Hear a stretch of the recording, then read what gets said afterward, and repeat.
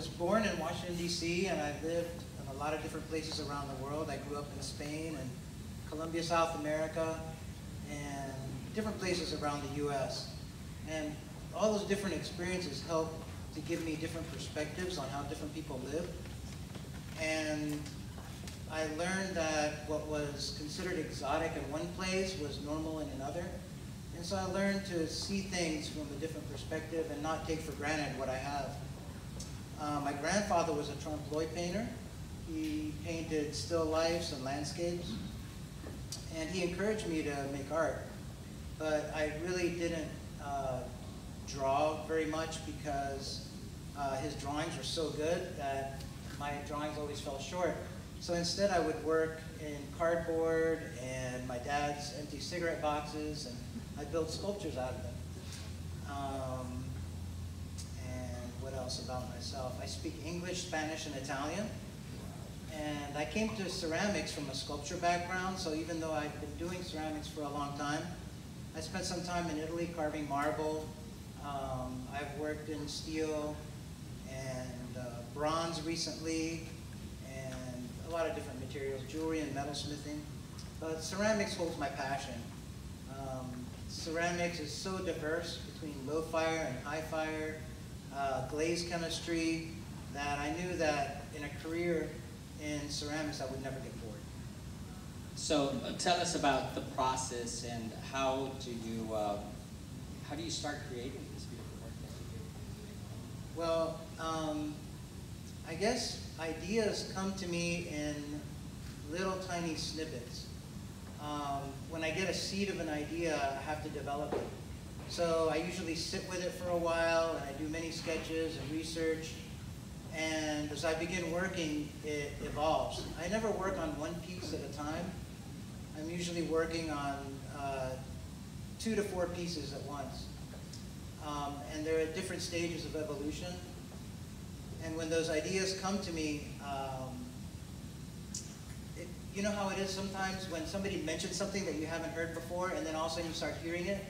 So when I have a question about one of my art pieces, the solutions just come to me just by interacting with different things in my life, and also by looking and researching. So where do you work? Where's your studio at?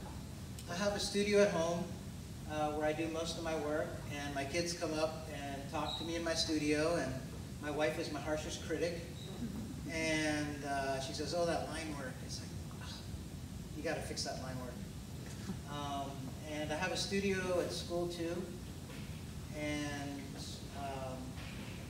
I mostly throw on the wheel, hand build, but I also sometimes make work that's combining other materials, steel with ceramics, and I had a show some years ago where most of the work was mixed media. So being a full-time professor, how do you make time and devote yourself into making your art? I mean, where does that come from? How do you manage that? It's really hard to make time. I think that's one of the biggest challenges being an artist, is finding the time to make the work. Now that my kids are older, they're 12 and 14, I have a little bit more free studio time. But for a period of time there, my studio time was like from 6 o'clock at night until 2 in the morning, and then from like 6 o'clock in the morning until 8 or 9. So just squeezing it in whenever I can. So can you talk about the experience working in the San Antonio art community? Can you speak about a particular experience collaborating with other artists? I guess I have a very singular vision of my work that I don't want to compromise it with other people. I do some collaborative work with my students. Every year there's a ceramic symposium in South Texas, and in the summertime we work on a collaborative piece that then I drive down there with them, and we build a large sculpture together, and we build it together all the way from the design until the finished product.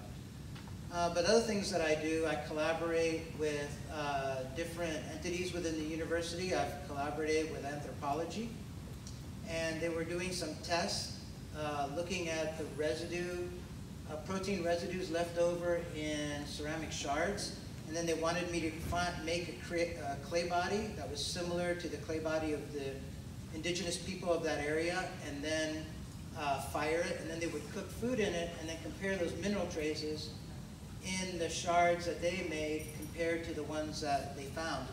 I'm also doing right now, I'm working with the LCATS program, where they're testing simulation of lunar soil and seeing how they could create a material that they could use to build things either on the moon or on Mars, and firing those lunar regoliths to a point that becomes some material that they can